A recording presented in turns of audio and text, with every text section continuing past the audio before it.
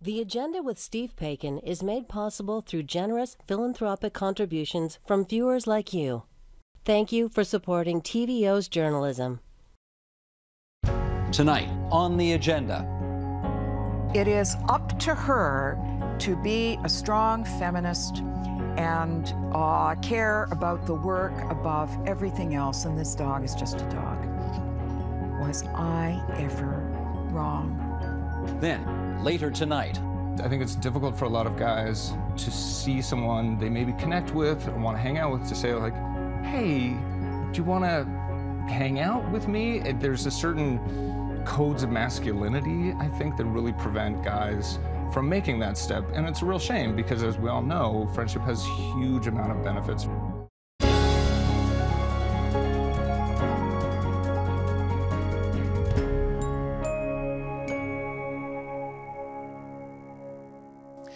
It's fair to say that just about everyone encountered the unexpected in one way or another over the past few years, but this isn't exactly a pandemic story. Rona Maynard, formerly editor-in-chief of Chatelaine, among other accomplishments, didn't want or see the point of having a dog until one arrived to change her life. Her new memoir tells that story. It's called Starter Dog: My Path to Joy, Belonging, and Loving This World. And here's Rona Maynard. Hi. Hi. And here's your friend to tell us more. Well, why don't we say you do the talking here, and Casey will just do the looking sharp. Is that all right? Excellent. Okay. Would you care to give the full introduction to your friend here? This is Casey Charles Jones, my very first dog. Jones is my husband's surname, and it was his idea that we should have a dog. And the dog is how old? He's almost 10, but nobody can believe it because he's bouncing all over the place. Yeah, he's very energetic, although right now, very calm and cool, and we like that. I don't know what you did to bring this out in him. It's a gift. What can I tell you? You had your first dog literally just 10 years ago. Well, he wasn't a puppy when we got him. So, no, it was 8 years ago. 8 years ago, okay. We could not have a puppy because we live in an 8th floor condo. So the puppy training was impossible. We decided we wanted a young adult dog. And you got one. A rescue. And this dog is from a long way away, actually. How did he end up coming to you? Well, it's quite a story. He was born unwanted in Ohio, in Belmont County, taken to the local shelter, and from there he went to a prison, a men's prison. They had one of these programs that pair prisoners and dogs. The unwanted humans train the unwanted pups to be adoptable. And then the theory is they go back to the shelter and they find homes. Now, whoever trained him was kind of loosey-goosey. He's not the best trained dog in terms of sitting and lying down, and forget about shaking paws, but he learned very early how to love and how to trust. He's very, you know what? He definitely did that. I've just met this dog, obviously, and we went for a brief little walk. He licking loves my hands. Yeah, he's just jumping up and just sort of very, very friendly with me. He's always in a mood to make a friend. Now, we were told a real line about this dog. We were told the shelter was a high-kill shelter, and we were told that he was a lab-pug mix and great with kids. And I thought, oh, isn't this wonderful? Because I thought he was going to love our grandson. Well, he didn't love our grandson. They did not get along. He's not a lab pug mix. No, it doesn't look it. We had his DNA done, we know. And the shelter is a no-kill shelter. Ah, so they just basically said all this in hopes that you'd take the dog. Yes, and they said whatever they had to say. And the one thing they said that was true was the most important thing. They said, he's the perfect dog for you. Now, they didn't know that. They were just stringing you along, right? They're handing you a line. Well, but it turns out to be true. They weren't. They knew we were older. They knew we had never had a dog before. So they weren't going to give us a dog with behavior issues. They weren't going to give us a traumatized dog, and a lot of those come into care. They weren't going to give us a dog with complicated medical problems. How did the notion of having a dog in the first place, at this stage of your life, sit with you? I had extremely mixed feelings about it. In fact, when my husband said, "Let's get a dog," my first reaction was, "You've got to be kidding. We've missed the moment for a dog." I thought the time for a dog was when you have kids. Yeah, well, it's the best time, but Well, not the only time. I would dispute that, actually. I think now is actually the best time. How come? What do I know, really? Because we didn't have a dog when we were young. But what I love about having a dog now is that we can really relax and slow down and enjoy him and take in all the little details of how he is changing and enriching and expanding our life together and our life in the community. When we were working really hard. We were very preoccupied with our jobs. No time for a dog then, in some respects.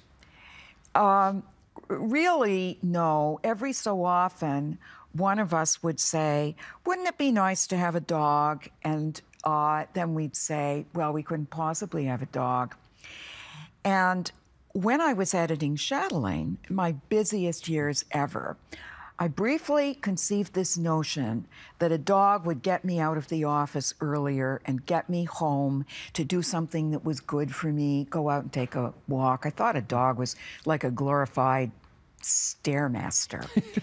And I somehow thought Christmas was coming, that my husband was getting me a dog. Because he said, "Don't go in the garage. You have to stay out of the garage." I thought, there's a dog in there. Silly me. It had not occurred to me, because I knew so little about dogs. When is this dog walking? Why is this dog not barking? What kind of life can a dog have shut up in a garage? Anybody who could think that a dog could be kept for 2 weeks in a garage is not ready to have a dog. So it was a very good thing that there was no dog in the garage. What it actually was a neon sign with my name on it. What about cats? Did you have cats growing up? We had quite a few. Okay. And my husband and I had cats as well. So you're clearly a cat person then, Well, I thought I was. until this one came along. Yeah, I thought cats are easy. Well, they are easier. Lower maintenance, anyway. I thought cats, they'll find a sunny corner, they will bask, they will look good on your couch, they'll come and rub against your legs, and they'll be home by themselves and they won't miss you. Now, I know there are people who would disagree with that and say, yes, they do miss you. But all our cats seemed mostly indifferent to our presence. They're just giving off that vibe so you don't get cocky. They do miss you. Our best cat was named Casey, and he was the same color as this dog, and we named our dog for the cat. Gotcha.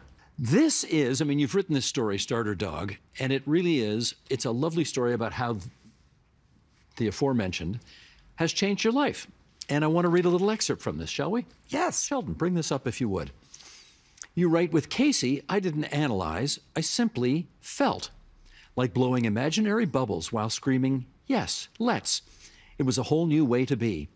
Or should I say, a new way to be whole. Casey reached out to me with paws and nose and tongue. He pulled me into a realm of undiluted feeling. For the first time, I didn't much care what I thought or knew. Some things about being human can't be learned from your own kind." Fascinating. So this is dog as therapist, dog as spiritual leader. How did this happen? I was ready. I think it really is true that when the student is ready, the teacher appears. I had tried so many things to enlarge my life. I was frustrated. I was at loose ends. I had been away from the corporate world for a long time, thought I needed a big project to wrap my busy brain around. You needed a new mission in life. And I thought it was going to have complicated moving parts that would be solved with brain power and maybe a smart human colleague or two. I had tried all kinds of work on myself. I'd done the 12-step group. I'd done therapy, marriage counseling, various kinds of body work, hung upside down from ropes in a yoga class. And there were all these smart people, caring people, who had tried to help me lead a better life. And in their separate ways, they had all made contributions. But what I had never learned to do was nothing.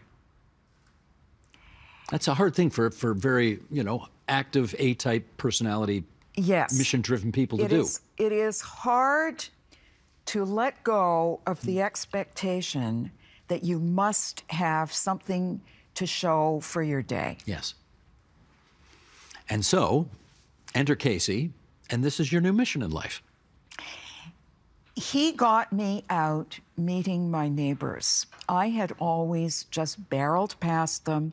I lived downtown in a neighborhood where every day we might meet tourists from New York and Italy, and we also meet people on their lunch hour and a juggler practicing his moves and a bunch of homeless people. And to Casey, they are all equal. They are all the same. And they are all interesting if they are interested in him. It's a great thing that a dog, in some respects, teaches us so much about people, right? Yes. And when I think about achievement and my attitude to achievement, I think particularly about one man in our neighborhood. He was a middle-aged black man in a wheelchair with very long fingers. I always thought piano fingers. And he rode around all day in the neighborhood giving treats to dogs. He couldn't have a dog himself, but he loved dogs. And I thought of him as a dispenser of happiness. I don't know if he worked for a living. I do not know what he had done with his life before he was in a wheelchair, but I can tell you he made a profound impact on my day every time I saw him. He disappeared. We used to see him, watch for him. He loved Casey, and Casey loved him. And he'd been gone for months, and I thought, where's JP? So I logged into the neighborhood Facebook group, and I asked if anyone had seen him, where is JP? And somebody said, I think he had a stroke. And then a day went by and somebody else said that he had died. And my heart broke. I felt my eyes well with tears that JP was gone. And all these other people came and said, echoing me, how much they missed him, how much he brought to the neighborhood, just by being a kind person that people looked forward to seeing every day. I still think of him. And that's a man you may never have met if not for Casey. I would never have met him. I would have walked past him because he was in a black wheelchair and he always wore black from head to toe. I probably would not even have noticed him. Do you and your husband, Paul, compete for Casey's attention? No, and if I ever tried to compete, it would be game over because Paul is Casey's favorite. Why? Well, lots of reasons. Paul is very expansive and he makes noises and he plays silly games. He's really out there with a dog. He's a big, burly guy, and the guys in prison, I think, were big, burly guys. So I imagine that he probably channels Casey's first friends in the world. Casey doesn't like kids very much, and I think it's because there were no kids in prison. Oh, okay. So he has really no history of having to learn how to deal with children. That's right. The other reason Casey prefers Paul is that Paul has a much freer hand with the treats and with the food on his plate. Should I risk one now? Yeah. Why don't you give Casey a treat? Oh, yeah. All right. Why don't you give him a treat? It's funny. Although it might get him rather excited and he's nice and calm. Well, he's been so nice and calm now. I feel we should reward him. Hey, look at this. Hey, Casey. Yeah, I know. You can smell this, right? Can I give you that? There you go, sweetheart. Okay, that's great. You okay with that? Now, how many do you give at one time? Well, you see, I would only give him one, but my husband probably would give more than that. Would give more than one? Well, I'm the keeper of the toothbrush. That is not nearly as much fun for a dog. I'm going to give you another one, okay? Is that all right? And then maybe you'll like me more than you like Rona. Is that possible? You're working on it. I'm working on it. You've got a real shot. Can I assume that when you were running Chatelaine, if you had seen somebody walking their dog along the street, you would have thought, there's somebody with their dumb animal? Well, kind of. I never understood why people were so broken up when their dogs died. I hate to say that, but it is true. I once worked in an office at McLean's where a woman took time off work because her dog had died, and the guys in the office said terrible things about her and how she wasn't really serious. And I thought, she's let the side down. It is up to her to be a strong feminist and care about the work above everything else, and this dog is just a dog. Was I ever wrong? For so many people, the dog is the most important relationship in their life. And yet here was I saying, well, your dog helped you figure out how to deal with your boss. Your dog never baked you a cake on your birthday. And that's not what it's about at all. What's it about? Your dog relates to you feeling to feeling and moment to moment. It is a realm of pure emotion that you share together. And with a human family member or friend, a lot of stuff gets into the mix. This is unconditional love here, right? Your dog, Casey, gives you unconditional love. But more important than that to me, and by the way, he's giving you unconditional love too. It's wonderful. Is that I give him so much love. And the love that I give him spills over into all these other relationships with the world and with the people that I meet and with the creatures of the earth. I was never particularly interested in nature or animals until I walked a dog. And he cracked that world open to me. I will now stop to have a conversation with a frog. Would that have happened before Casey? No. Casey has no interest in frogs, by the way. Where do you stand on the issue, and you and I have both seen this, where people refer to their pets almost as if they were talking about their children?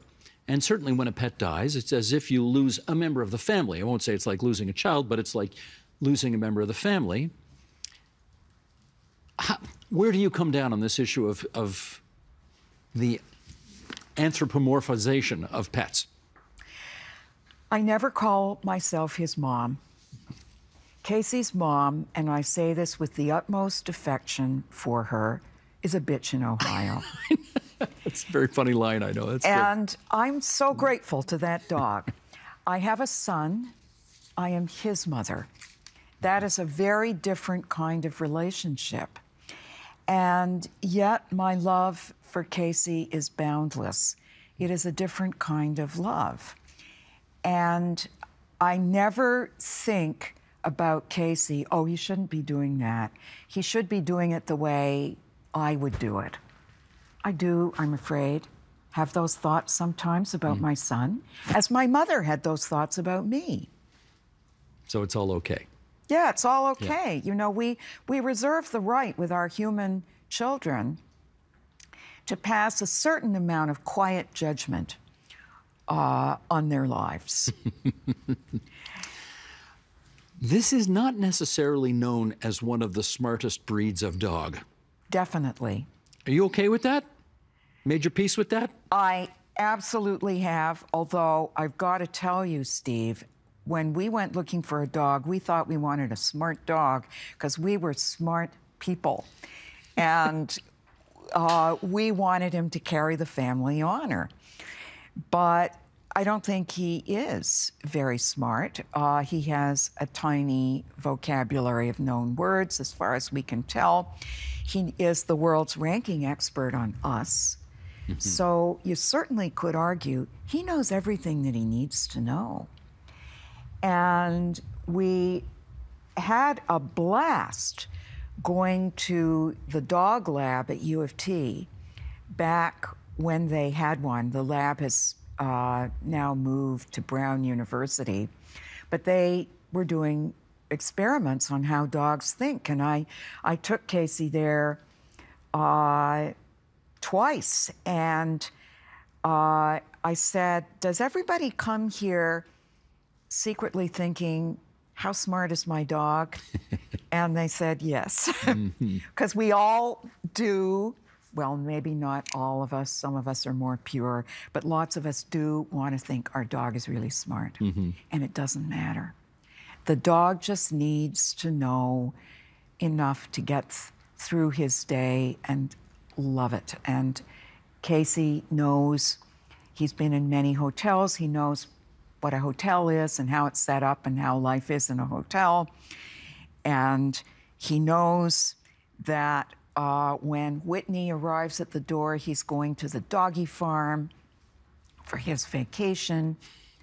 And he knows that when he hears a banana being peeled from 2 rooms away, and he hears my husband's footsteps, he's getting a chunk of banana. That sound he knows. Let me ask you one last thing, and that is, I mean, at some point, you're going to have to imagine your life without this dog. That is inevitable. Can you imagine, I mean, can you really get your head around what your life would have been like had you never met? I can't, because I look at how my life has blossomed in the past 8 years, and it would not have happened without Casey. I would be totally in my head, the same way I was until age 65. And when we lose him, as we will, I will certainly want another dog. I won't be able to imagine life without a dog. I will miss him terribly. And I do think about that. But every moment that we've had together is indelible in a way, because I carry these memories and they're part of my walk and my senses and how I see the world. He's always going to be with me. I know, I can tell. Starter Dog is the name of your book, and your dog has been just so superb during our time together here. Can I give him one more treat? Oh, I think he'll let you. One more treat? Hey, Casey. Let's do one more treat, just because you were so good. You were so good. You didn't make any interruptions at all. You didn't Good bark. boy, You didn't do Casey. anything. Good job, Casey. You're terrific. You're shedding like hell all over our stuff, but you're terrific. We need to use the Furminator. Yeah, I think that's right. Rona, thank you so much for coming in Thank tonight. you. It was fun.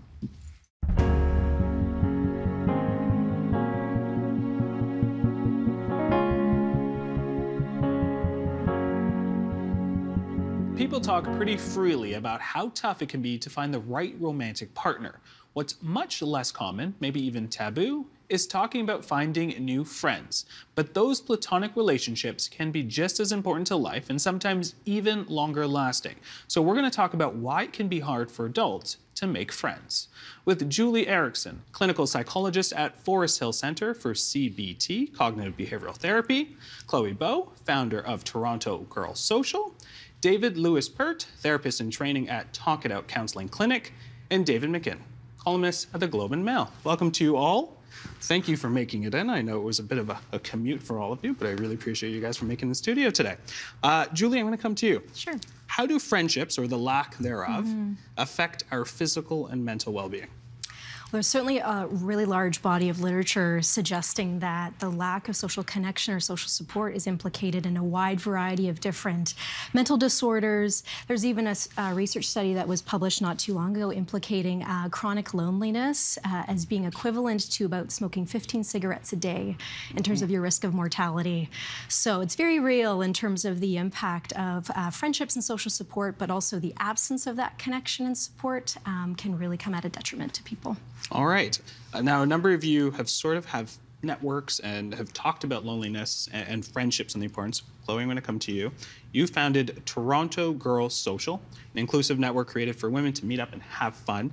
What made you come up with this idea? Yeah, it was at a time in my life where I was starting completely fresh. So I had actually left a long-term relationship and moved out on my own for the very first time. And my life was totally changing. I'm naturally an extroverted person, so I started vlogging about my experience online, being single in Toronto and making new friends.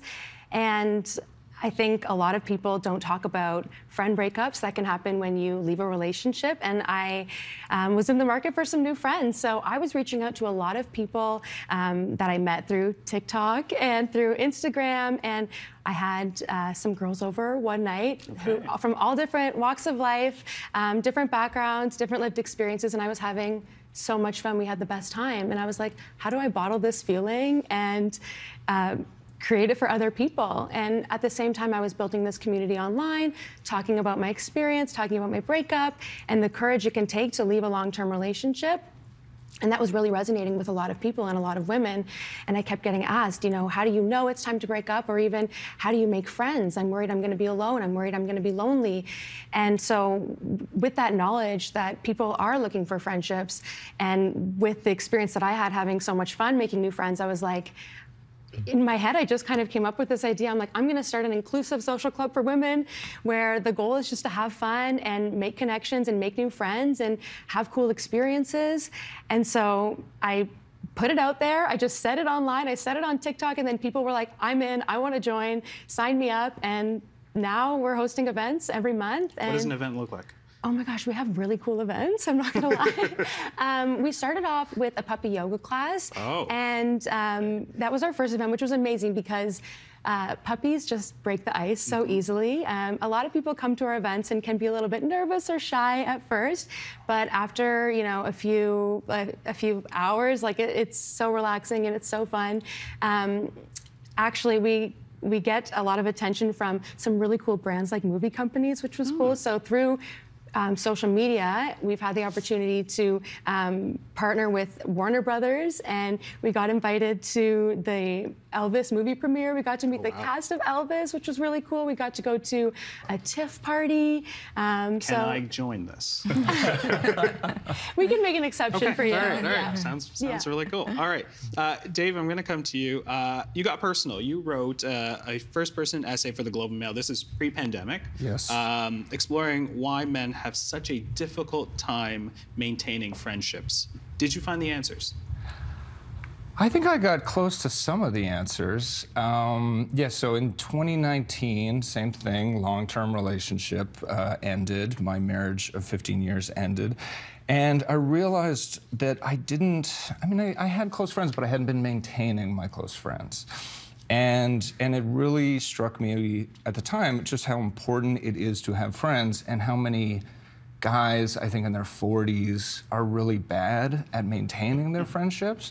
And so, I talked to experts like you and clinical psychologists and researchers, And, you know, there's a lot of different answers, but what seems to be the common core of it is that guys have a really difficult time being vulnerable with one another, right? I think it's difficult for a lot of guys to see someone they maybe connect with or want to hang out with to say, like, hey, do you want to hang out with me? There's a certain codes of masculinity, I think, that really prevent guys from making that step. And it's a real shame because, as we all know, friendship has huge amount of benefits for our well-being, for our physical health, for our mental health. And so that was basically the gist of it. Is the conclusion was, you know, maybe just try to be a little bit more open with approaching people. We'll definitely touch on, we'll come back to the masculinity part because that I think is a big conversation as well. David, you've been working with the Black Daddies Club and a recent initiative called Sunday Dinner. Tell us about those two. Yeah, Sunday Dinners is an initiative that was started through Black Daddies Club, founded by Brandon Hay. It's an opportunity to bring Black men of all types together over a meal and a conversation. And so he began that during the pandemic online, and it turned out a number of folks. All right, a lot of this conversation about loneliness has been sort of, has existed, of course, before the pandemic, but the pandemic has obviously exacerbated that. I want to read a recent BBC article published earlier this month that talks about how the COVID-19 pandemic has drastically changed the way we socialize, especially for people who are in their early careers. So it reads, while work has traditionally been a place to make connections, many of these young people have lacked opportunities as firms shift to hybrid, distributed, or remote working models.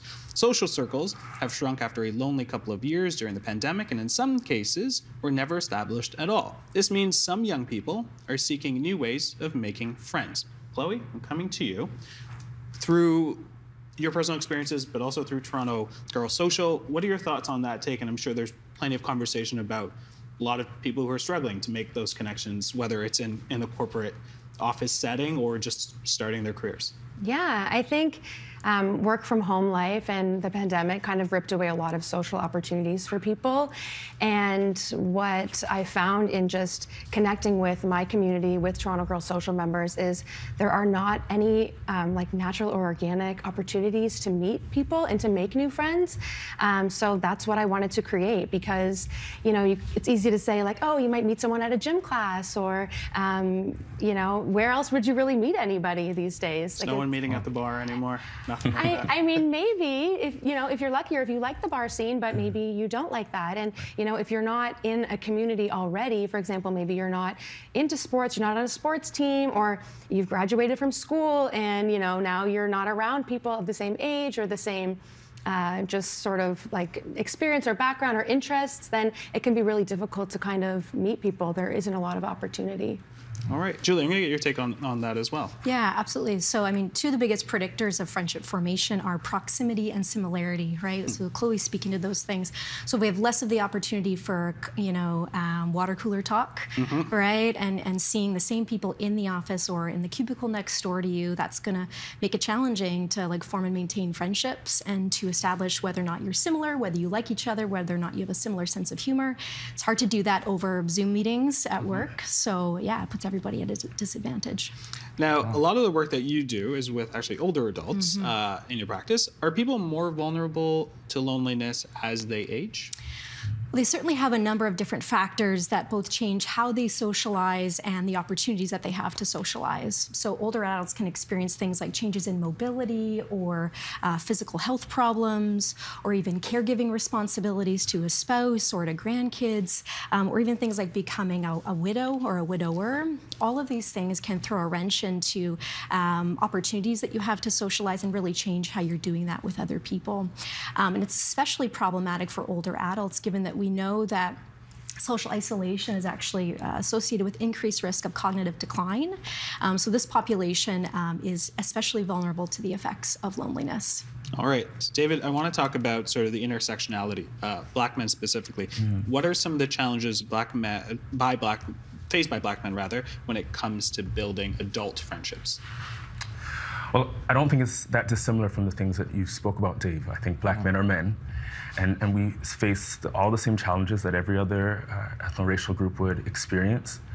I think in some instances there is the compounding of things. So not only dealing with the isolation as it relates to being vulnerable with other men and expressing your needs, but expectations that people put on you from outside, and that can be within the group or external to the group, I think take a toll on a lot of Black men.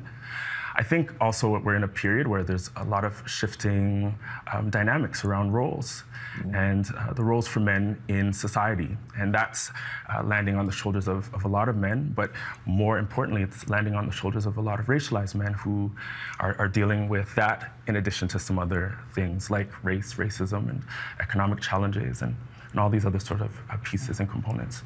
All right. Dave, you had mentioned this in terms of your separation with your partner. You both saw you saw friendship in a new light after that. Do we tend to prioritize romantic relationships over platonic ones? And what does that look like? I think when you're married and you have kids, you don't really have a huge amount of free time, right? I think this is one of the big components of making friends is how much time you have to spend with them. And when you're married with kids, you just don't have as much time as you might have otherwise. And on top of that, I think a lot of men make their wives their best friend. Right? So they go to their wives with their emotional problems or their joys or their successes, but they primarily see their wife as their best friend. And I think the problem with that is, one, I'm not sure if it's fair to women to make them shoulder all that emotional work. I'm sure they're happy about it most of the time. But then when it comes a time where you need your friends, you know, if you are separated or maybe you're just fighting with your wife or your wife says, go out, I'm sick of you, go see someone else, that's when you may realize you haven't put the time in with your friends and the consequences of that. I think it was in the research that you did, there's a number of hours that's sort of associated with what a close friend is, what a, just sort of an associate is. Yes. Tell me a little bit about that. So there was a researcher, I believe he was at Indiana State University, who tracked how much time it takes to sort of go through a scale of friendship, right? Casual acquaintance to really good friend. And I think even for a sort of casual friend, it was something like just over 60 hours. But to become really close friends with someone, it was 200 hours. That's some time. That's some time, right? Yeah. And so I think the way I broke it down in the article was like, let's assume you and me hang out 3 hours at a time, right? That's almost 70 hangouts for us to become really good friends. A lot of guys just don't have time for 70 hangouts, right? Like it requires a lot of investment in time, amongst other things, to be really close friends. And if you're not putting that time into it, then therefore you're just not going to become close friends with people. All right. David, I'm coming to you. Which one is more challenging? Making new friends or maintaining and keeping old friends? I love that you saved that one. Make it as difficult as possible. I think that it's likely making new friends. You spoke earlier about the ways in which we build relationships, proximity and similarity. Most of our significant relationships began in school or in our home neighborhoods, where we had to be in relation with one another. And so I think for a lot of folks, especially older folks, people after their teens, struggle because there's not, as you said, a lot of opportunity to create that proximity. Yeah. And so I think that the challenge for a lot of adults is making new friends. I think that there are challenges, of course, with maintaining friendships, but once you have that core group, I think you're okay. Unfortunately, because of the way things are sort of rolling out, especially for younger people, there's not the opportunity for proximity. A lot of young people struggle with their relationships. Yeah. In fact, oftentimes many young people most of their relationships are parasocial. Things that are online, people that they actually don't know all that well. Right. I might know what you ate for breakfast, but I actually don't know you. And so I think that contributes to some of what we've talked about in terms of this sort of epidemic of loneliness that's impacting all generations of people, despite technology seemingly connecting us, Yeah. And do you find with like you and your guy friends, when it comes to making new friends, do you find you and your guy friends are like, I'm good, man, I have my friends? I've known these guys since high school. I don't need new friends. And so I feel like if you have a core group of buddies, you're pretty good. But if you're someone who's like new to the city or trying to make friends, it's so hard to crack into that inner circle. Because I feel like men in particular, like I have my 2 best friends, I'm all right. Now you grew up in Oakville, correct? I grew up in Oakville. To live in Toronto. I live in Toronto, So yes. was that a bit of a struggle there? No, it was actually pretty good. I mean, you know, I moved here when I was 25 after going to university. And university is a nice sort of kick you out of the nest, right? You have to make new friends. You can't just hang out with the friends in your hometown because you're not in your hometown anymore. And Oakville's close enough to Toronto that if any moments of loneliness or need, I could easily travel back there. But I feel like in your 20s, I think part of why you make so many friends in your 20s is because you're really open to experience in your 20s. Like, one, you have time, but you're also just open to doing things. And so, you know, you're starting a new job pre-pandemic, right? The problems that you talked about did not apply to me at that time. And so you're doing new things, you're starting new careers, you're pursuing new hobbies. And so it was relatively easy, or much easier, I'll say, to make friends in my 20s.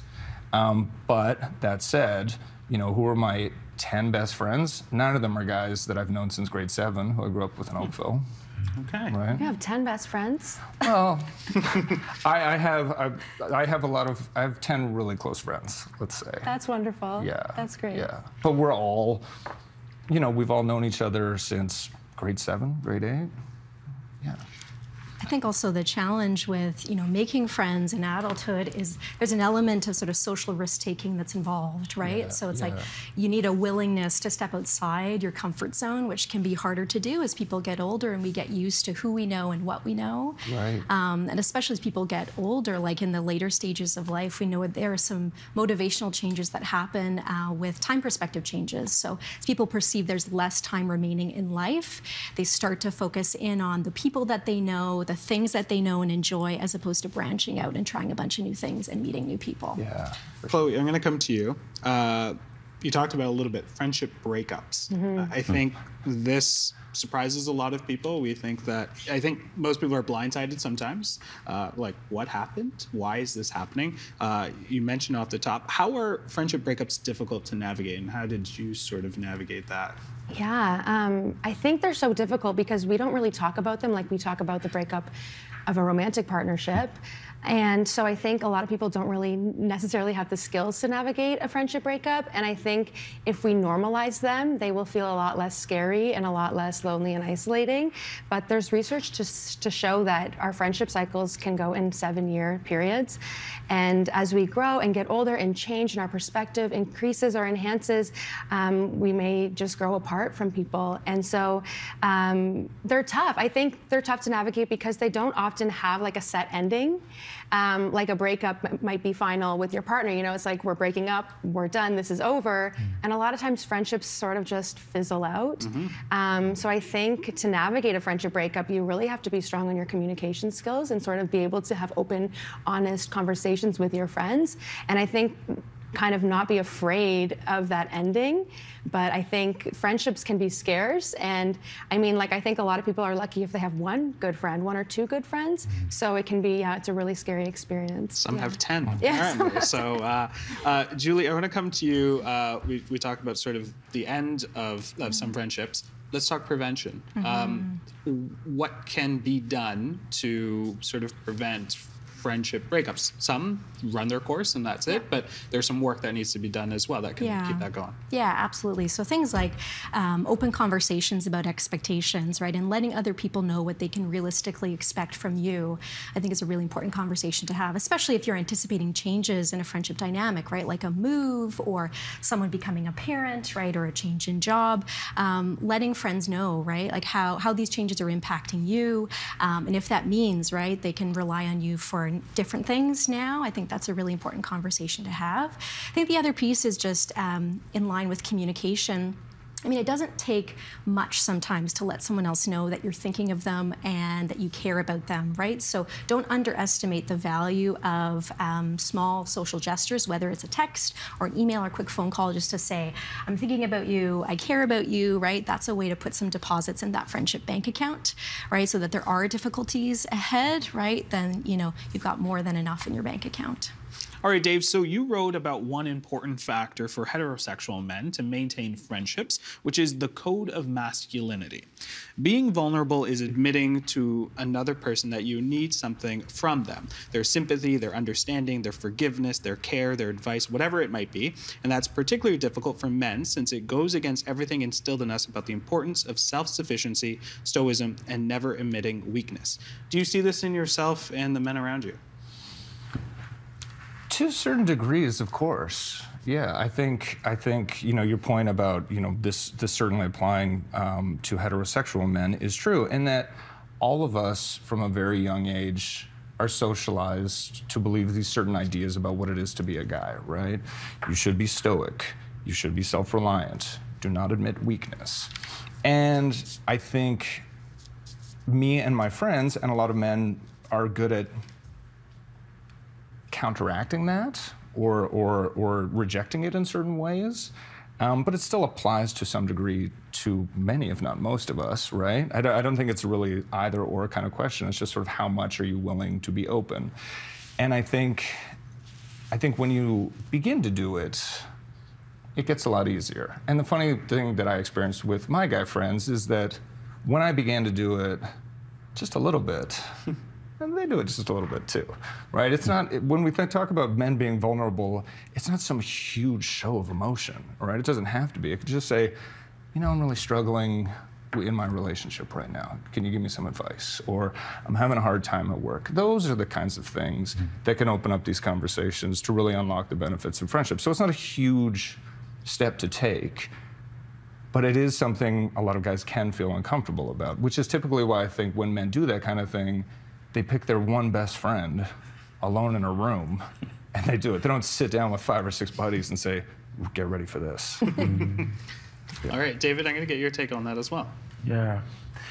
So, I think vulnerability matters. I think, as you said, finding at least that one person.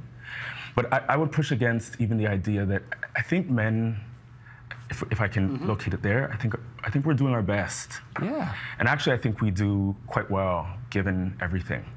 And sometimes the way that we have these conversations, we sort of center around the deficiencies of men in our communication skills, our emotional literacy, and all these sorts of things, oftentimes measuring us against our female counterparts. Instead of looking at the ways in which men create space for vulnerability and relationship building, despite not necessarily having the adeptness at speaking about and articulating emotions in a way that many women have come to do. For example, I recently was with a friend, and similar to your story, he invited me over for a meal.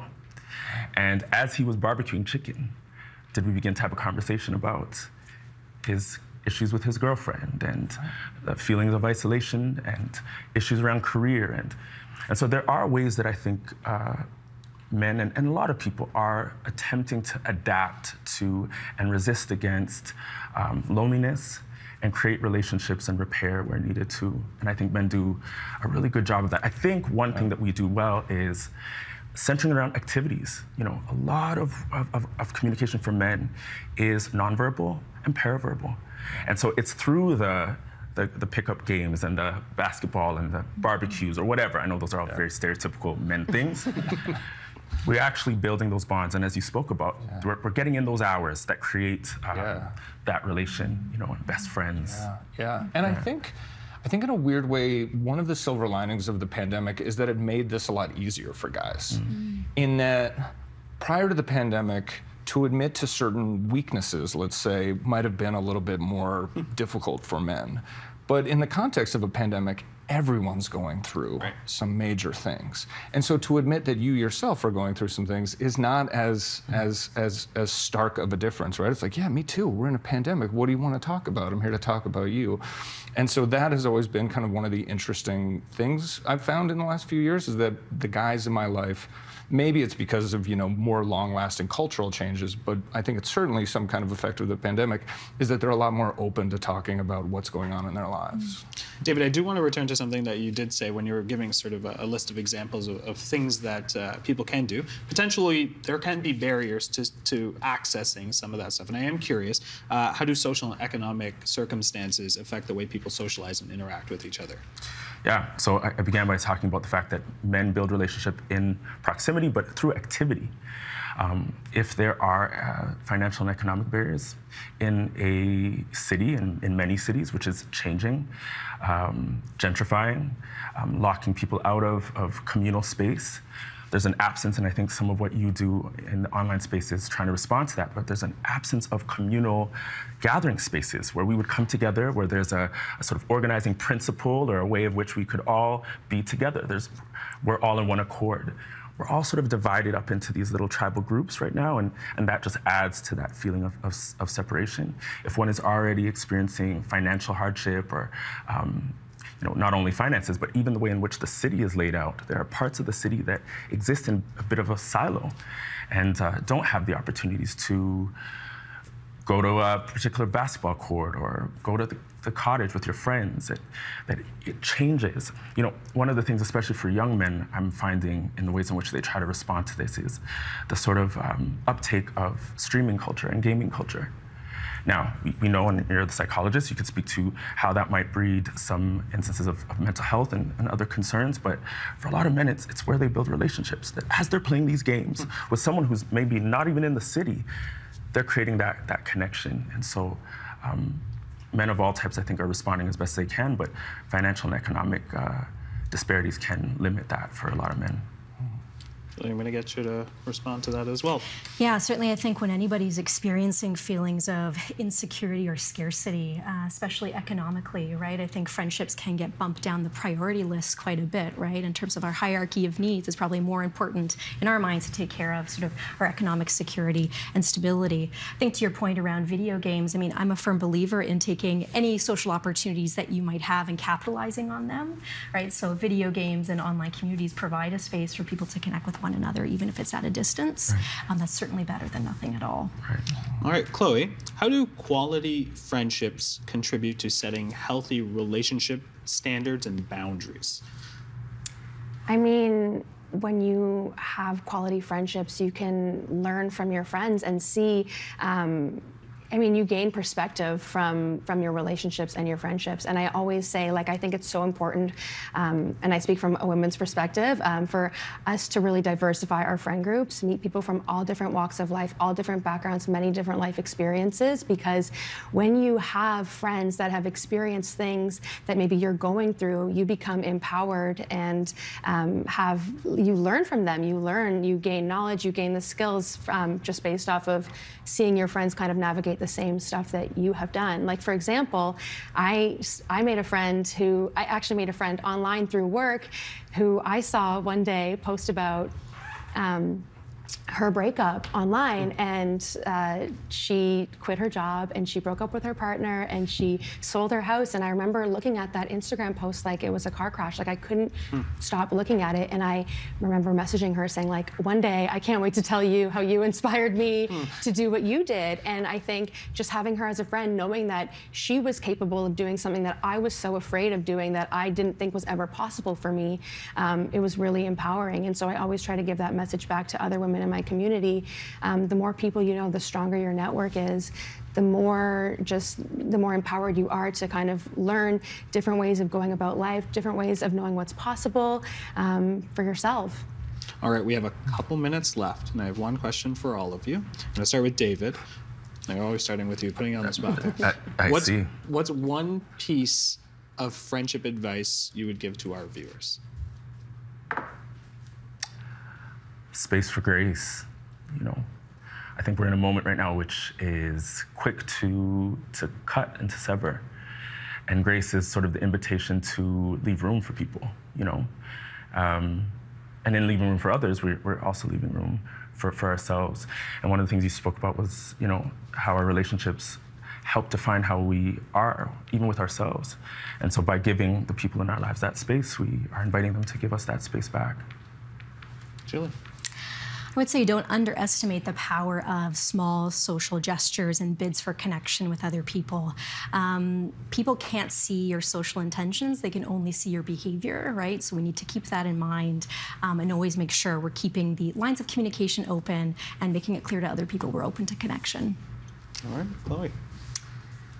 I would say be open to friendships and connections with people that you may never have considered before, because I think they can just teach you so much, and you can really support each other in different ways you never thought was possible. All right, and Dave, I come to you. Also, you are a father, and so with that perspective as well, I'm curious, what's some advice there for all the fathers out there? I'd say call your friends and tell them you love them. Yeah, and I mean, if you're looking to make friends, especially for fathers, put the time in to be with the friends that you have. Let them know how important they are to you. And look for opportunities to make new friends, right? It's great to have a core group of friends, but like you said, new friends expand your world in wonderful ways.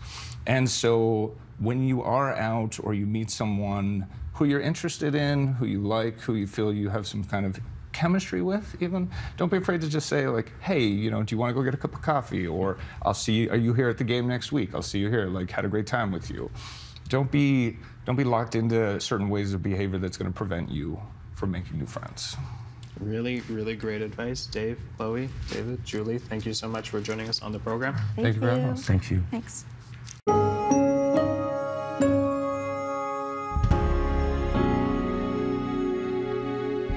Tomorrow on the agenda.